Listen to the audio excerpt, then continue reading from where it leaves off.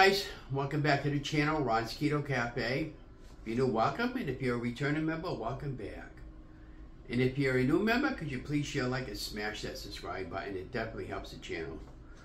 Well, today on Ron's Keto Cafe, we're going to be making a flatbread pizza crust. Now, I made this particular pizza crust video many times before, and I'll film it out with all the instructions over the timeline after I'm done talking. And for this particular recipe, you'll need 2 cups of almond flour, 1 teaspoon of baking powder, half a teaspoon of garlic powder, 2 eggs, 1 tablespoon of oil.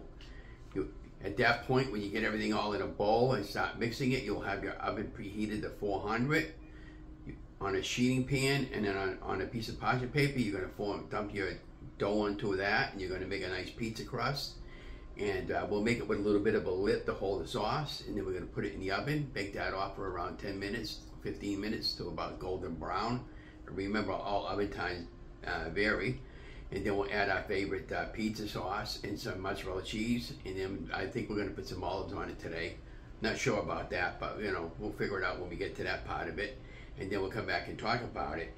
So I got this recipe from Max's Bootcam, and I'll have their link below to show more, the exact link for this particular video. And yeah, so it's really good. I really enjoy this pizza. You might find the dough would be a little bit dry, but yeah, this is how I, you know, have come to that conclusion making this particular pizza. But I really love it. And yeah, so then it's pretty much simple after that. Oh yeah, they used coconut oil. I don't have any coconut oil, but I'm going to use olive oil today for my choice of my oil.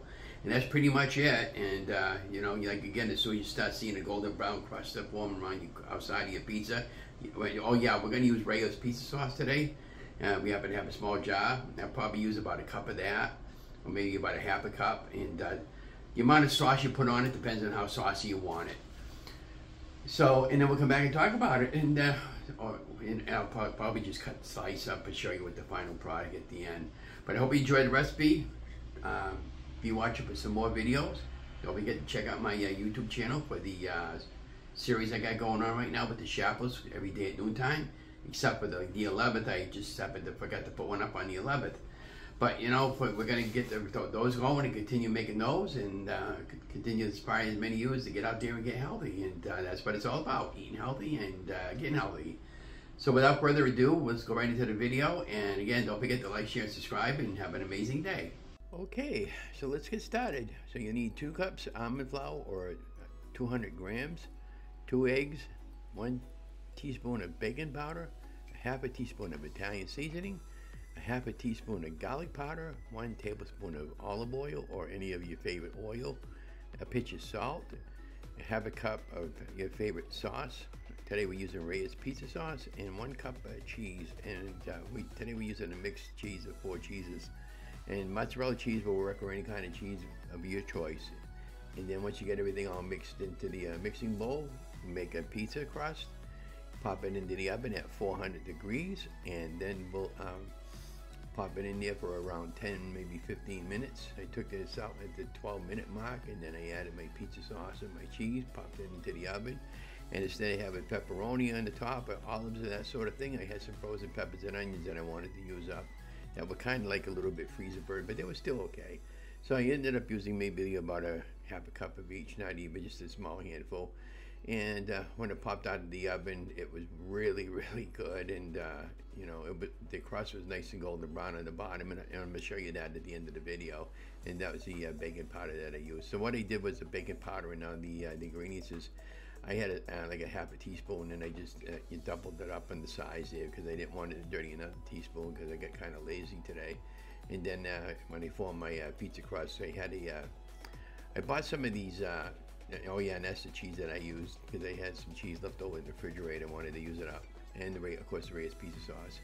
And then I ended up having the parchment paper. I got some pre-cut parchment paper on Amazon. I got like about 200 sheets for under $10.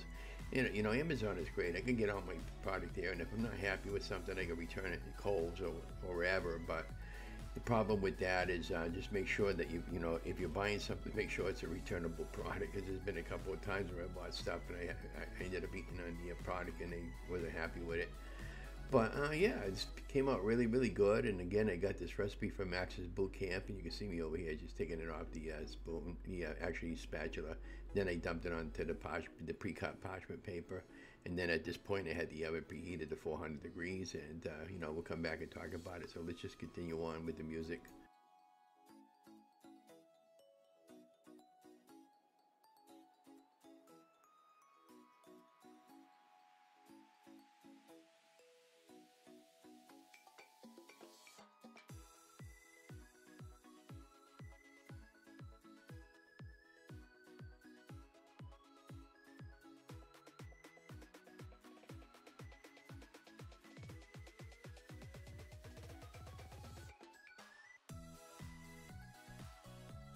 So you can see how nice and golden brown our pizza crust is. It just came out of the oven. It took about 13 minutes for this particular pizza size, and it did rise a little bit. And then I'm taking a few spoonfuls of Torreya's pizza sauce, of course.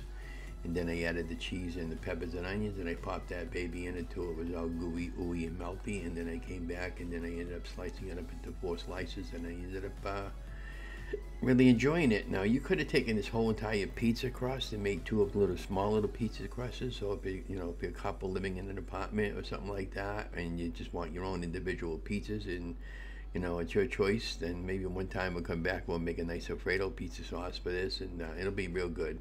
But anyway, this pizza is great for low carb keto, and I made this numerous times before. I just hadn't made it in a while, and glad to get some more keto supplies again, because I'm back on track with losing the weight. And I was just, you know, eyeballing the cheese. The amount of cheese and everything you put on it is up to you and your choice. You know, you can be very selective on this. But anyways, let's continue on.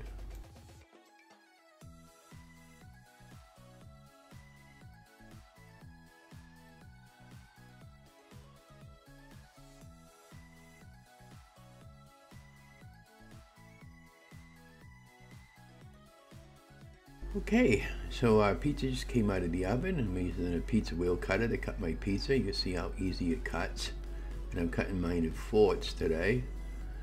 And it did really, really good. Right at this particular pizza crust, you can see how nice it separates really well. And I just popped it off at that because I didn't want it to break. And you know, and there's the back side of it. And now I'm taking a bite of it, and there you have our final product. Enjoy your day. Bye.